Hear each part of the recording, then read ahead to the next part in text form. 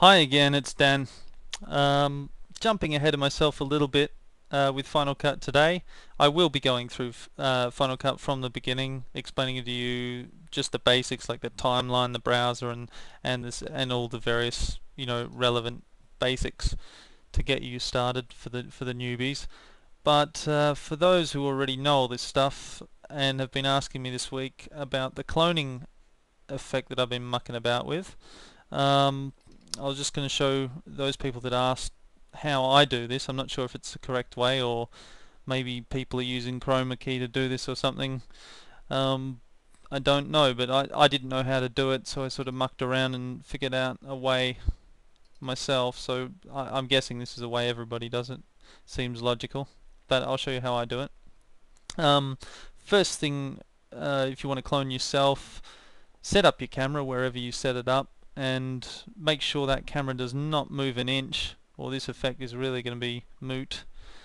And make sure that in each shot you don't overlap yourself, so sort of plan out beforehand, because what we're going to do later is crop this image, so we need to make sure that both me's are not touching each other in the same image. So before you when you're planning your shot out, you'd make sure that you remembered where you were standing in the shot. So I mean, ideally, if you want to do a test, just do what I did the first time, which is cut right down the middle. So have one clone way to the right side of the screen and the other one on the left, just for your test.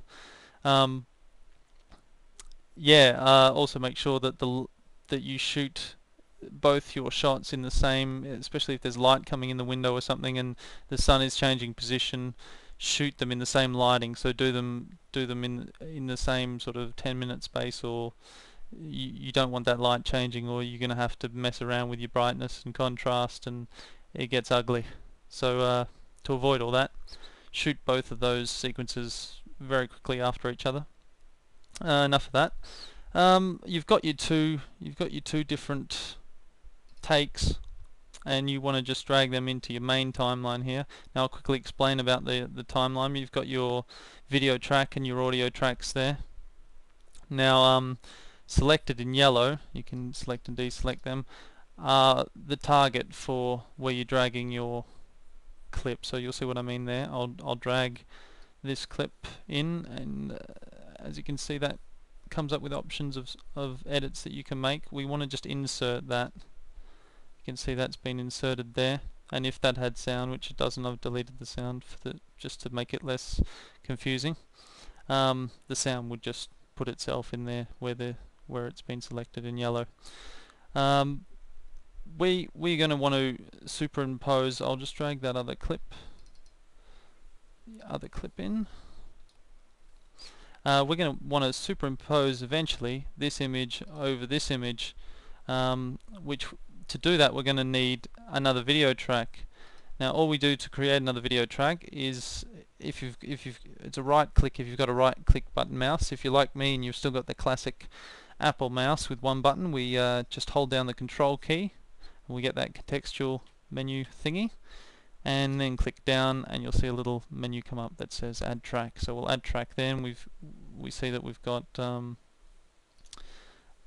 video 2, and with that, change the target track by just clicking on it. It's very simple. Alright, next thing we want to do is we've got this clip now. If we just simply drag that up here, we superimpose it over there, we can see that that does absolutely nothing because that's just overlapping. So we want to actually cut this clip. We want to crop it right about there somewhere so that we can actually see that clip as well. And how we go about cropping that is just double click on the clip, and we see that comes up in our canvas view here, and we'll go to the motion tab. In the motion tab there's lots of things we can do. We won't get into all of those, but crop is here, and it's just a matter of either numerically typing in a number. You can see the changes on the right here, and or dragging that slider if you want to do that. And you can see it, just you can see where you're cropping on the main screen. We want to crop from the right to the left and get rid of the right part, so we're going to drag this slider here to the right. You can see as that's happening we're getting that the croppage is there.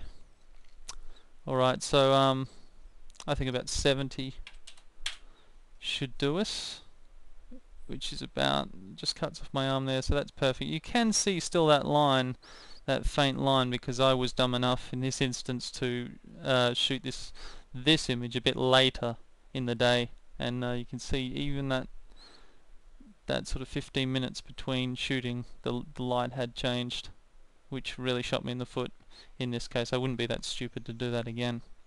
Anyway, now we've cropped this image and it's been superimposed. We want to render. You can see that red line there indicates that we haven't rendered, so we can't actually watch this. We try and watch this and it will just say unrendered. So we don't want that. We want to render that so we can test to see how this is looking. So to do that, we're going up to the Sequence tab and Render All, and just wait for that to render. I'll just skip ahead now to when this is rendered because my computer is quite slow. Alright, that's rendered now. We can watch the result of what we've just done in that short time. I told myself to shut up or whatever, and end of clip. Not the best clip, but you know, it was good enough for what it was. It only took me a short amount of time to do. Okay, that was that. You can sort of still see this line here if you're really finicky about that. Just double click on that clip and go to your effects area under video filters. Probably QuickTime will do. Brightness and contrast. Click on that. That will add itself, and anytime you've added an effect through the effects tab, it'll appear in filters here. This is where it's all controlled under your filters tab in your slug. I think I called that a canvas before. This is your canvas view. That they call a slug. I don't know why. Anyway, here you can. I've got gamma correction, all sorts of stuff in here, but brightness and contrast, you can alter numerically of this the same way as we talked about earlier, and you'll see that will change accordingly. So you can just muck with that until it's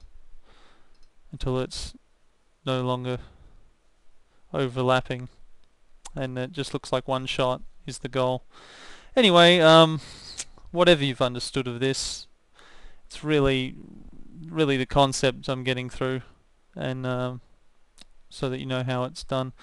And like I said, newbies just disregard this video.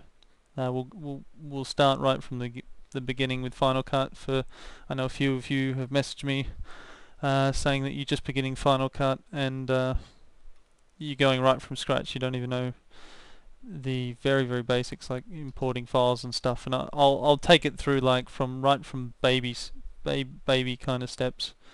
And yeah, I apologize for the incoherency of these. They're not really proper tutorial videos, but then it's not like I'm getting paid for this, so put up with it. Yeah, I'm doing my best here. Alright. Alright, I'll catch you guys later, and I'll try and get onto those other Final Cuts series, the proper one, in the week. Cheers.